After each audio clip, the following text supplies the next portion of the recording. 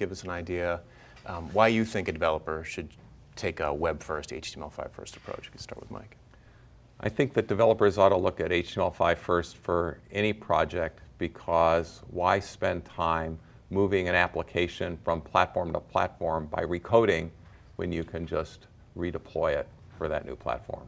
You mentioned responsive tools for responsive design. This is one of the most exciting areas, I think, of this web technology. One of the hardest things to do in any programming environment is to, or web environment for that matter, one of the hardest things to do is to have code which works on a small screen and a big screen.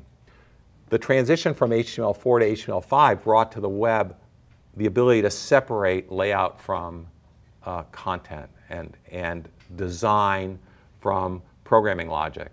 And so you can use CSS Media Queries to say, hey, how big is the screen?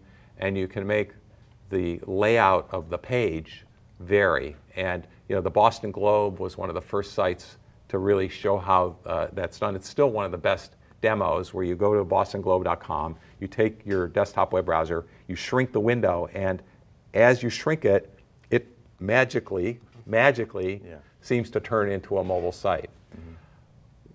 To be able to bring that capability to the application world, so awesome. That's unbelievable. That is so amazing. And what that means is that if you're an application developer, you don't have to worry when, oh, look, here's the new tablet that is a big hit with a 9-inch screen versus the thing that was a phone that was a 5-inch screen. Mm-hmm. Or maybe it turns into a wearable or something. It's going to happen. Right? Yeah.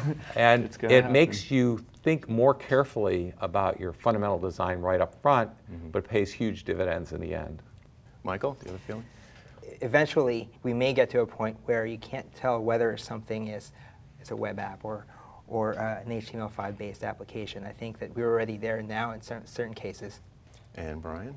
The business drivers are good. Distribution, skill reuse, that's awesome. But there's another angle to the web that I think is important and should come up once in a while. It's like probably humanity's greatest asset. And it's something that we can all participate in. The W3C is an open community of people that can drive the standards, and browsers are, for the most part, open source too, and you can be a part of that.